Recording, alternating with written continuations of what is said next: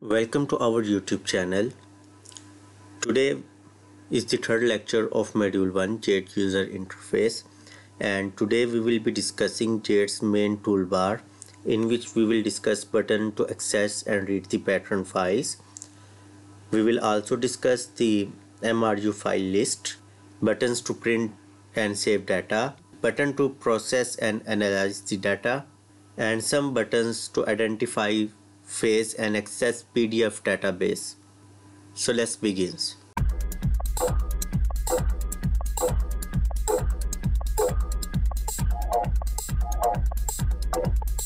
Welcome to the third lecture of User Interface Module 1. The key to this course is to watch full video.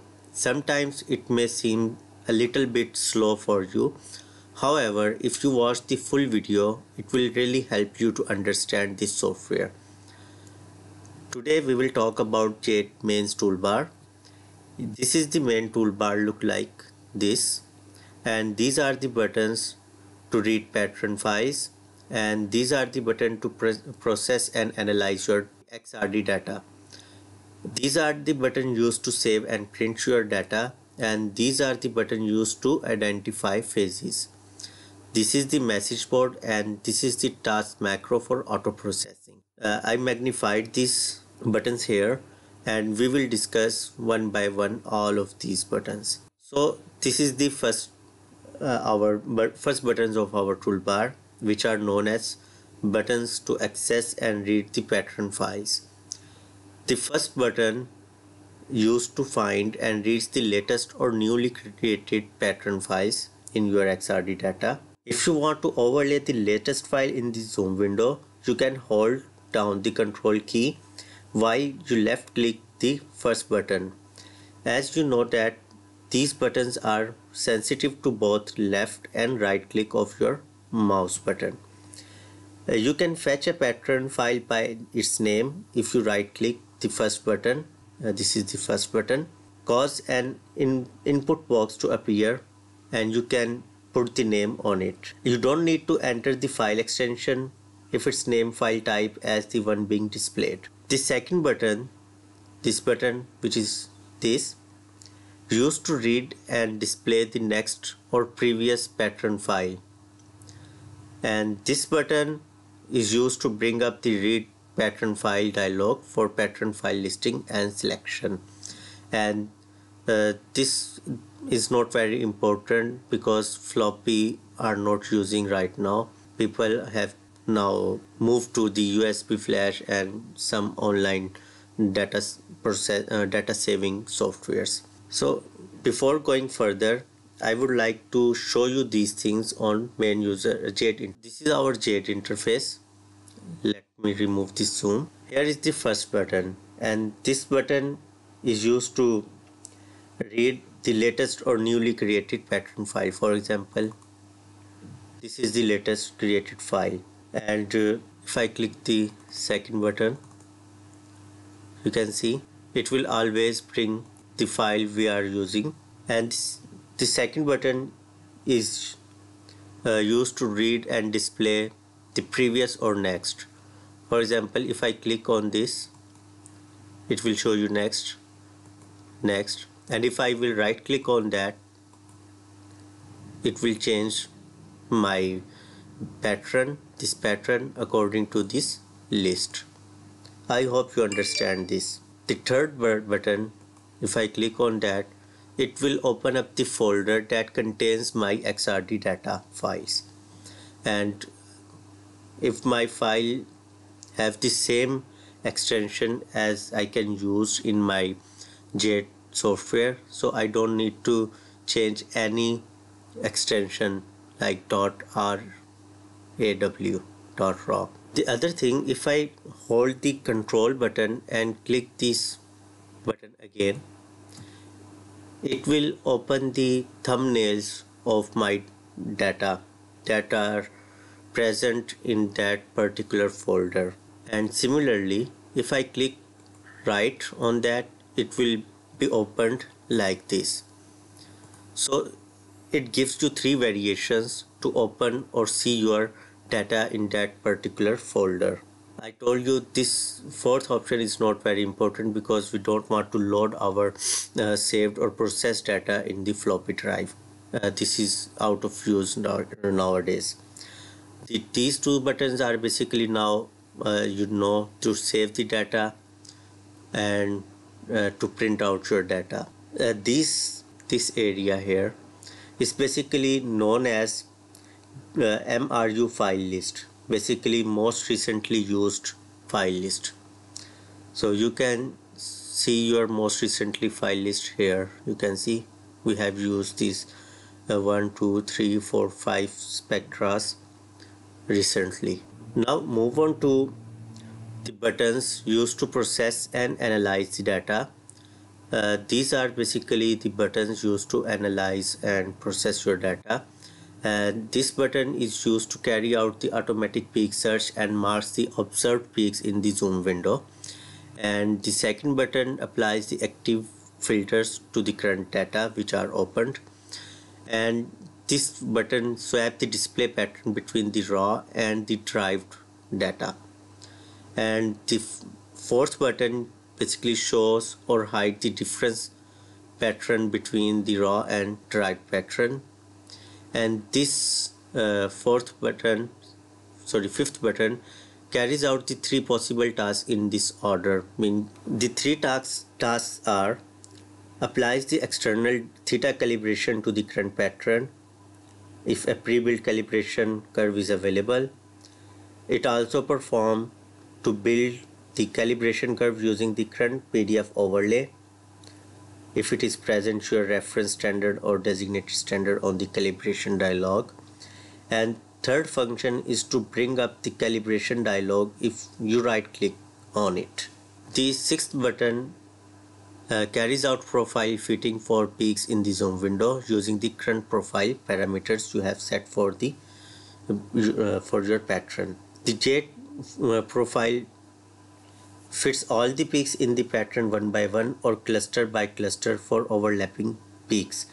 If you right click this button, Jade brings up the profile fitting dialog, and we will discuss these things later in upcoming videos. So let's move to the user interface so you can observe these things in the real time. For example, this is my first thing, used to provide automatic fit. If I click on this, nothing is happening, it does not find anything. The second button apply the active filters, which is smoothing the curve. You can see it can smooth. If I left click on that, right click on that, it will open the pattern. How do you want to smooth your curve? These are different options. We can explore these options later in the upcoming lectures. This is swapping the pattern from derived to original.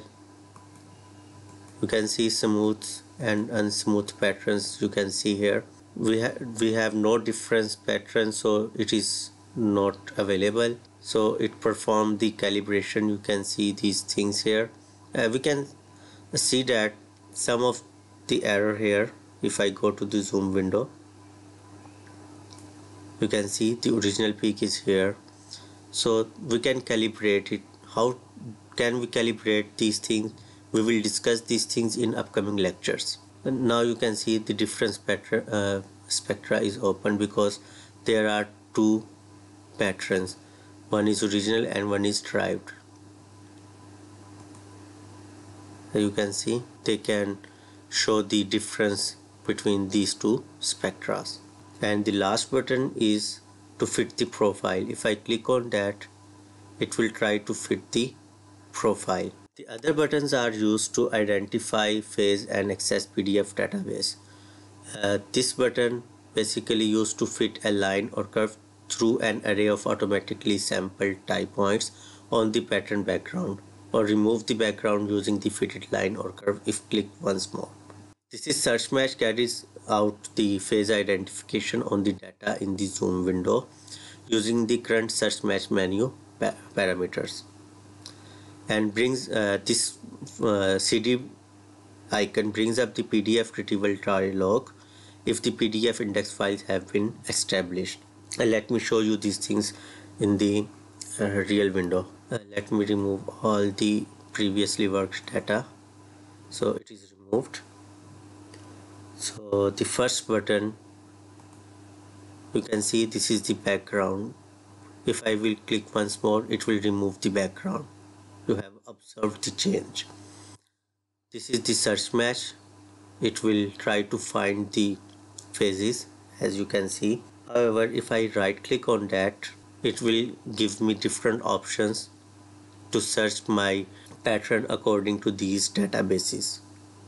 These are the advanced, exclusion, and it is up to you. You know your pattern, so you can select any of these pattern from here. And this CD drive, if I click on that, it will show you all different patterns which are closely related to this particular pattern. However, you can also put PDF number or ICDD PDF number and any number that is representing your data. You can find these type of numbers from different research articles or in different online scientific databases. Drag or make the more space here just by right clicking on this box and dragging left or right. Here are some tips.